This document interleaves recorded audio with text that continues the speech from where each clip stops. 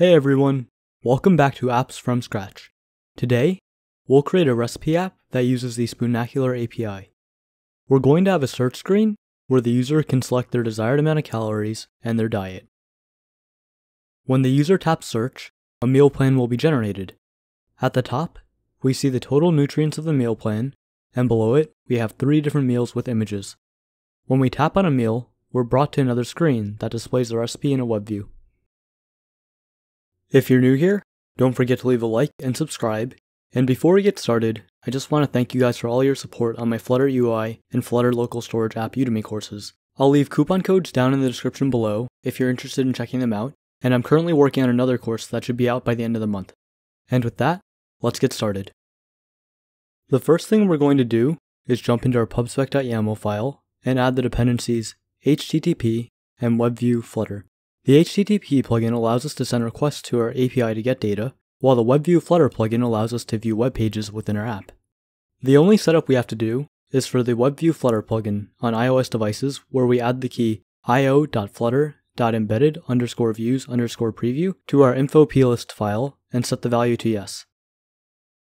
In order to interact with the Spoonacular API, we have to generate an API key to authenticate our HTTP requests. One thing to take note of is that the free plan has up to 150 points per day, where each API call costs at least 1 point, so be careful when testing so you don't hit the limit. If you do happen to reach the limit, then your API key won't work until the next day, or until you upgrade your plan. Let's go to spoonacular.com/food-api and create an account. In your API console, go to Profile, and you can copy your API key right here. We're going to create the folder called Services, and a file called apiservice.dart. This file will handle all of our calls to the Spoonacular API.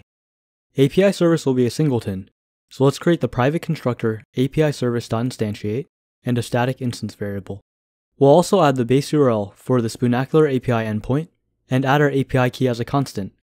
Normally, I would store the API key in a separate file and add it to our gitignore like we did in the YouTube API video, but to save time, we'll just put it here. Now let's make a file called mealmodel.dart inside a models folder. This class has an ID, which allows us to get the recipe, and then other information such as the title and the image URL. Our factory constructor, meal.fromMap, parses the decoded JSON data to get the values of the meal and returns the meal object. Next we have our mealplanModel.dart. Our meal plan class has a list of meals and nutrition information about our meal plan. The factory constructor iterates over the list of meals in our decoded meal plan data and creates a list of meals. Then we return a meal plan object with all of the information. Our last model is recipemodel.dart.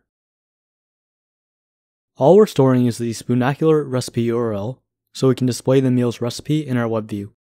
If you wanted to, you could parse the JSON to add information about equipment, ingredients, steps, and more. Just take a look at Spoonacular's documentation, and you'll see that there's a lot more information about recipes that you can add to the app. Back in apiservice.dart, we're going to write the async function generateMealPlan, which takes in our calorie target and type of diet. First we check if the diet is none, and if it is, then we set the diet to an empty string. Our parameters include time frame, which we set to day instead of week to get 3 meals, target calories, diet, and our API key. The URI consists of the base URL, the endpoint we're going to hit, which in this case is recipes/mealplans/generate, and the parameters. Our headers specify that we want the request to return a JSON object. Inside of our try-catch block, we use http.get to retrieve the response, decode the body of the response into a map, and then convert the map into a meal plan object by using the factory constructor mealplan.fromMap. If our response errors out, then we throw an error message. Fetch recipe takes in the ID of the recipe we want to get the information for. In our parameters map, we specify that we do not want to include nutrition, and we pass in our API key. This time, the endpoint for our URI is recipes/the ID of a recipe/information. Just like before, we get the response of our endpoint inside of our try-catch block and convert the decoded JSON into a recipe object. Let's fix up our main.dart file and remove everything except my app. Change the title to Flutter Recipe App, hide the debug banner, set our primary color to colors.orange300, and home to search screen. Don't forget to import search screen into this file once we create it. Inside of our screens directory, create searchscreen.dart. Searchscreen.dart is a stateful widget with 3 instance variables. Diets is the list of diets that the Spoonacular API lets us filter by. Target calories is the desired number of calories we want our meal plan to reach, and diet is our selected diet. Our build method will return a scaffold container with a decoration image that loads a network image of food as the background. Next, we have a center widget with a child container that will have our search options in a column widget. The column widget has a text widget for the title of our app, a rich text widget to style the target calories, an orange slider that sets our target calories, a simple drop-down field to select the type of diet, and finally a rounded flat button where the on press triggers a function called search meal plan. We'll write search meal plan right above our build method. It generates a meal plan by passing in our parameters to API service.instance.generateMealPlan and pushes the meals screen onto the stack with navigator.push. Mealscreen.dart is a stateful widget that takes in a final meal plan variable. It has an app bar and the body is a list view builder. We set the item count to 1 plus the number of meals, which based on the API call, the number of meals returned should always be 3.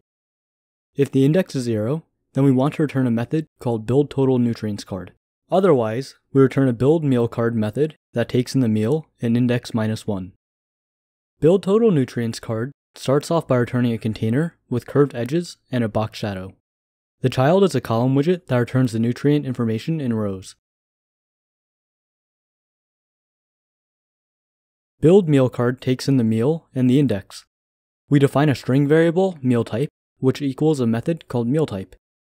MealType returns breakfast, lunch, or dinner, depending on the value of the index. Back in BuildMealCard, we return a stack widget with alignment center. The first widget is a container that loads the decoration image. The second widget is another container that has 2 text widgets, the meal type and the meal title.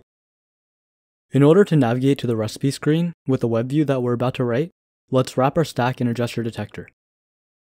The asynchronous onTap function will fetch the recipe by ID using the fetchRecipe method in API service.dart and navigate to the recipe screen while passing in meal type and recipe.